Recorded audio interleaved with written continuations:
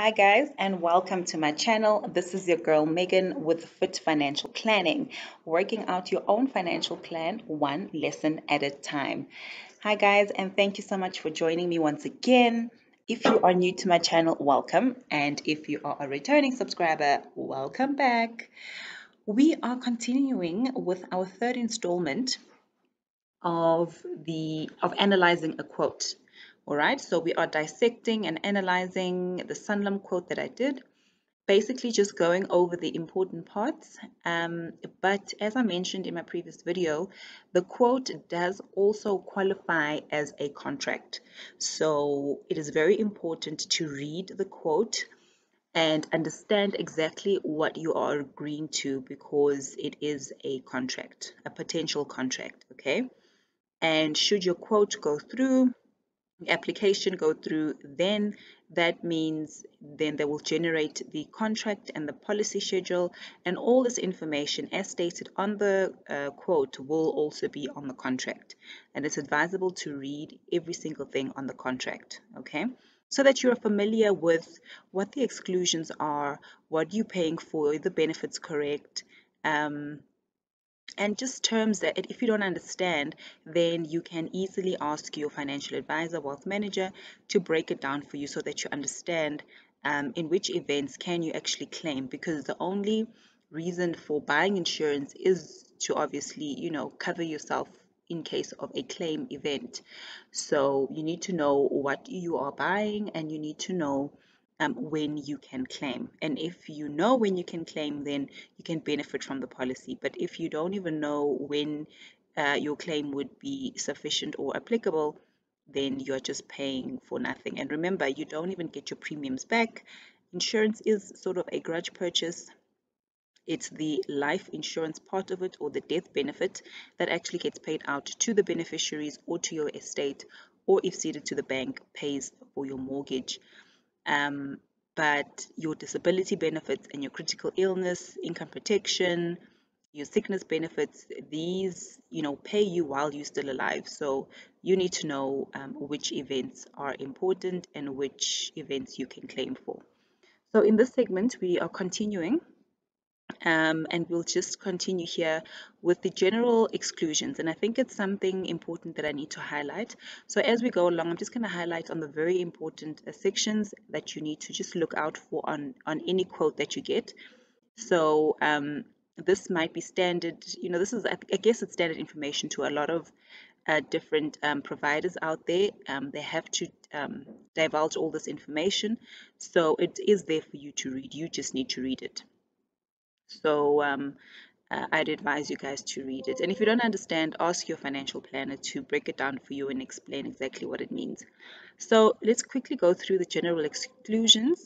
So basically this applies to mostly your, I would say, critical illness or your disability benefits, because in this case, there's a high chance of you becoming disabled or being severely ill because of it. And you'll see here that these general exclusions don't, the above general exclusions don't necessarily apply to your death benefit, okay?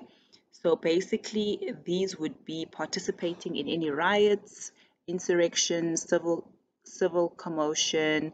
So also, civil commotion would be your protests, military or hostile action, or an act of terrorism, commits or attempts to commit crime of murder, assault, housebreaking, theft, kidnapping, robbery. But I mean, should you die as a result of any of these happening, obviously the death benefit will pay out. So there, obviously there'll be an investigation done, and then obviously, once they've received everything from the authorities, then they'll process the claim, and obviously that money gets paid out to your beneficiaries or your estate. However, if any of these you participate in and you have disability benefits, then these will be excluded. So you participate in cave diving, commercial diving, exploration of underwater rigs for financial gain, participate in motorized racing, speed contests, participate in professional boxing, kickboxing, takes drugs, medicine, or you're addicted to prescription medicine, or drives a form of motorized vehicle on the public road while his or her blood alcohol level exceeds the legal limit. Yeah, so these are basically, some of the exclusions, so you can read through those. And then you get other exclusions. You'll see those um, under special descriptions. Then immediate life cover, okay? So basically what all of this means is that immediate life cover will apply from the date we receive the application with all the questions fully and correctly answered and signed by the life assured and the applicant until the earliest of the final underwriting decision being made, that the application is accepted, declined, or deferred 30 days after signing the application form, or until the earliest of us cancelling the cover in writing. So basically, you will get immediate cover as long as you have started the application process. Okay. So it says here, for any insured for whom death applied. So let's say you die in the process of actually applying, um, for this benefit, if you have death benefit, and I've submitted the forms and I've signed them on the 23rd, and my policy is only starting on the 1st of January or 1st of December, then, and I die tomorrow, then free cover will apply. All right. So they have a minimum, it will be limited to the smaller of the initial amount. And I think the max would be 500,000 that will be paid out. Okay. So it will be payable to the beneficiary, because remember, you haven't even paid for this benefit. So it's just to say that, you know what, if anything happens to you before we even receive your first debit order, or the first payment has been made, and then you die before the debit order goes through, then shame, they will honor the cover and they will pay you up to 500,000, depending on how much your cover was for. Okay. So this is basically immediate life cover. So as soon as you've started the process with them, immediate cover will apply. So the immediate, they say here, the immediate life cover will apply only in respect of death from unnatural causes. So basically, you must not have been sick, because I mean, think about it.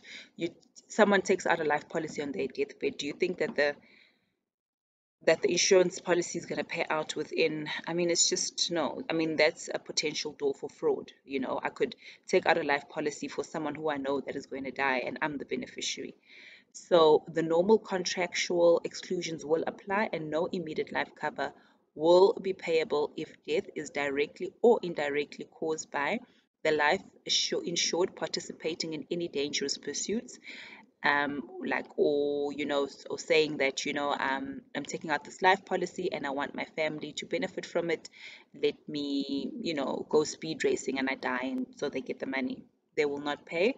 Exposure to risks beyond the border of South Africa. Let's say you go to a war-torn country, where there are, like mine, what do they call these, mine bombs in these African countries. I mean, these are not generally found in South Africa, but you'll find them, in some of these dark countries in Africa. And, the insurance company will be on some, what were you doing there? Why were you there in the first place? And that means that they will not pay. That immediate life cover won't apply. Then you will get free cover. So free cover is just basically, to summarize, free cover is, let's say now I sign my policy, I sign the quote, and my policy is due to start on the 1st of January.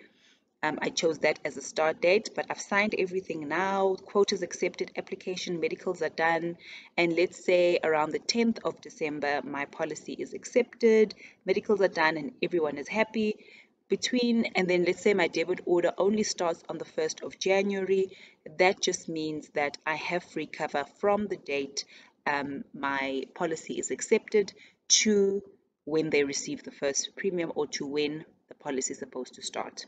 Okay, so this is basically what that means, and you can read through that as well.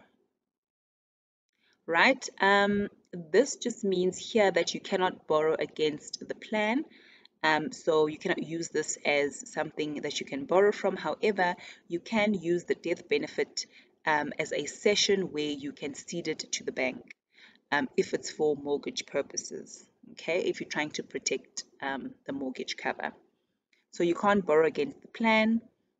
So basically, this just means that payments not made. It means that you have 30 days in order to pay premiums. So your policy can be active with 1 month in arrears. Okay. However, if your policy is 2 months in arrears, if the second month, because what usually happens is, let's say you miss your debit order, okay, you had insufficient funds, something happens, you didn't plan for it, you miss your premium 1 month, the policy will still continue. And the second month on your debit order date, they will collect the arrear premium as well as your current premium. So they'll do a double debit automatically. If that fails, then your policy will be cancelled with immediate effect. Okay, but insurance companies are very good. They follow up with you, they follow up with your broker, they call you, they make necessary arrangements, and yeah, that's that. Then you get your death benefit. This only pays out if you die. Just one thing I want to highlight here is that they say we will not admit a claim if death is caused by suicide, guys. And no, suicide is very prevalent. It's actually a pandemic in this day and age that we live in. But we need to also note that should you take out a policy and you are, and that's for your family, and you get the brainwave to commit suicide, that policy will not pay out. Unfortunately, it will not pay out. So you need to think about things like that. And if it's confirmed that it's suicide, it will not pay, it will just be a waste of money. So it's things like that that I think people are not aware of. And if it's committed within 24 months, that's 2 years. So basically, suicide has a 24 months exclusion from the start date of cover. So, and the general exclusions also apply. So that's just one thing I want to point out. And then obviously you can just read through everything there. Basically all this wording is repetitive, and I really don't want to waste too much time just trying to go through and explain every single detail, because this information will be obviously applicable or available on your contract. But I just want to highlight what are the things to look at when you are presented with a quote.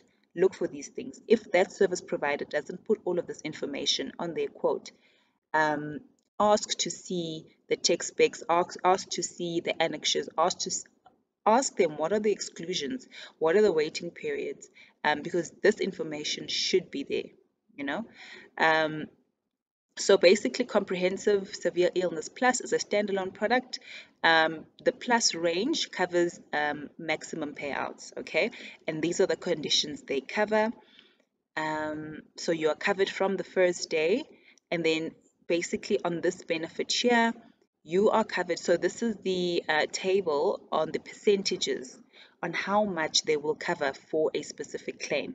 So this is cancer. If you have cancer, um, then this is level A, and B is the most severe, and then obviously level D and C is least severe. So depending on where, after the chief medical officer has looked at your claim and you've submitted the claim with all the supporting reports and tests being done, and then they will then determine the how much you get paid out. So if you've had any of these illnesses, strokes, heart attack, coronary bypass, or cancer, depending whether you've got the least severe or the most severe, you will still get 100% of the payment. But that's on the plus benefit, okay? Waiting period. One thing to note is that they give a 5-year waiting period for any joint or hip replacement or a knee replacement. So any joints that you've replaced, ankle, knee, or hip, all right? You have to have your policy for more than 5 years in order to claim for anything that may happen naturally to your joints. Okay, maybe a critical illness event happens or a disability event happens because of your joints. 5 years must have passed from starting the policy for them to actually, honor this claim. Okay. However, if if anything happens to your joints or knees or ankles as a result of an accident, then that is covered. There is no 5-year waiting period. The only waiting period is for natural causes. If something happens on your joints because of natural causes and a claim event is triggered, then the policy must be 5 years or older. Okay. So here the maximum rand amounts would be obviously as per the claim table. These you will get on the contract. And then standalone or accelerated benefits. Remember, you all understand this by now. These benefits are standalone. So you can see that if we admit a claim and the benefit is an accelerated benefit, we will reduce the cover amount by the benefit. But whether a benefit is a standalone or accelerated will be determined in this multiple conditions possible. Okay. Survival period, we will admit a claim only if the insured survived more than 14 days from the date the contractual claim event has been met. Okay, so 2 weeks must have lapsed before you can actually submit a claim of any nature of illness. Okay, exclusions, the general specific exclusions will apply. Then we go to comprehensive disability. It is a standalone policy, but because we've got the plus, the benefit also includes permanent occupational disability up to retirement or the age of 70, depending on what age you chose. So remember, I chose 65. And then permanent impairment claim events for as long as the benefit is in order, and accidental claim events for as long as. So this is all covered. What is also covered is this that I stated in video 1 or 2, that all of this is also included automatically because I've selected plus. Okay. And then obviously here they're saying the claim event will be as indicated by the table. And then occupational disability cover. This just means that if you are unable to perform your work, your occupation, that you like, this is your livelihood. Let's say you're a surgeon and you cannot operate anymore, they will cover you to that extent. Okay. But also to a certain percentage, if you can still probably lecture as a doctor or a surgeon and become a lecturer, then you are still working, but just the fact that you can't use your hands and become a surgeon, but you can still teach as a doctor, okay, or a professor. So it will just determine, how they will pay out the claim. So occupational disability cover is included. With other providers, you have to actually take out occupational disability cover as a standalone product, okay, and then pay a premium for it. But with Sanlam, it's included. Then basically just gives the terms and conditions. I mean, even students are covered. And then they give the conditions. And then also here, there's a 5-year waiting period, as I mentioned, and this is for your joint, hip, or knee. However, it's only applicable for natural causes, and it says here that the waiting period is not applicable in the event the results are from unnatural causes. So if it's an accident, then you're rest assured that you are covered. Okay. Then we look at the replacement of benefits. If you're going to replace a benefit, all right, we need to make sure that you understand what type of cover you are replacing, because your 5-year waiting period might cease, and then in your new application you start a new 5-year waiting period. So you just need to be aware of those waiting periods when you replace a policy, okay, or replacing of benefits actually. And then this is admittance of a claim. So basically they say here, for occupational disability, we will only admit a claim if a claim event occurs before retirement age 70 or the cover end date. So in my case, it is 65. It says here we will only admit a claim if the disability or impairment is caused by directly or solely by bodily injury or an illness. A disability or impairment is permanent after the life assured has undergone optimal reasonable treatment. We have not previously admitted a claim for the same event except if the claim is listed under a musculoskeletal system in the claim event in the above table, and the claim is from a different limb. The life insured survived more than 10 days from the date of the contractual claim. Event definition has been met. The survival period will only be applicable to conditions where prognosis of survival beyond 10 days is not certain based on the available medical evidence. So you see, there's a lot of things that go into a claim. It's not just granted. So they have to assess the claim and to take everything into account before they pay anything out. Okay. So here this just says that the amount will be paid out as a lump sum. If we admit a claim, we will pay the percentage of the cover amount, whether it's 150, 75% or 100%, and the amount will be paid as a lump sum. And remember, this lump sum paid out is tax-free. Right. If the amount we pay is equal to or more than the cover amount, the benefit will end. So let's say your benefit qualifies for 100%, and for critical illness, I get paid out 700 and whatever my cover is for, then that cover will cease. I won't have that cover anymore. If the amount we pay is less than the cover amount, we will reduce the cover amount by that amount that was paid. So let's say I qualify for 400,000 Rand from my critical illness cover. They will deduct it from that 700, and then I'll be left with the balance, probably 375 or whatever that will be left that I have cover for. Okay. And then the reduced cover amount will continue to increase on every plan anniversary if the benefit growth is applicable to the plan. So remember, as the benefit, remember my cover is level, but it grows by 5% every year, meaning that once they've taken out that claim portion that I've claimed for, whatever's left will still continue to grow as per the benefit growth plan that I selected. Okay, so these are the exclusions, all right, and then this is temporary incapacity cover for accidents, claim event. This is basically the same information, and if you're interested, you can definitely read through it, but everything is more or less the same, okay? And then how will payment of a claim affect the plan benefits?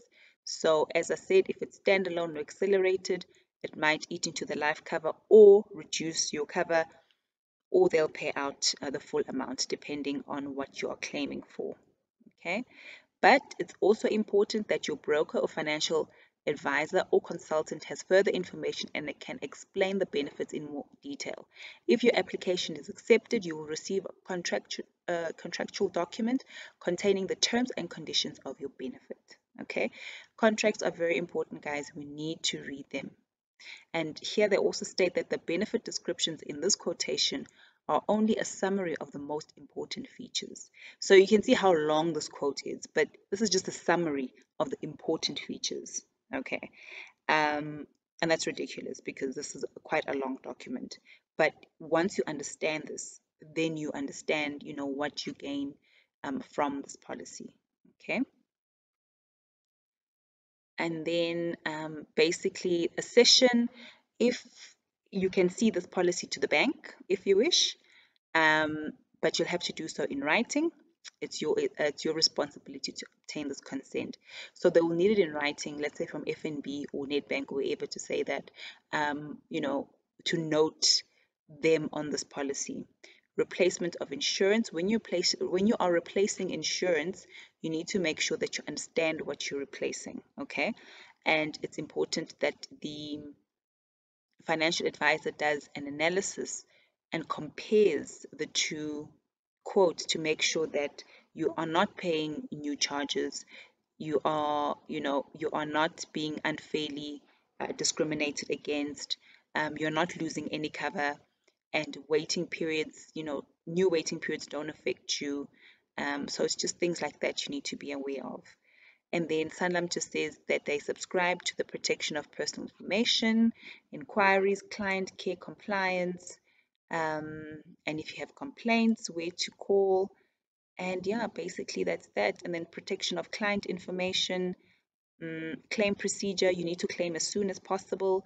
Cooling off period, that's important. Basically, what this means that if you've signed this contract and let's say you've got, after 2 weeks, you feel that, you know what, this is not what I actually wanted, you can cancel it within the period of 31 days, and you do so in writing, okay? And then they will refund any payments made.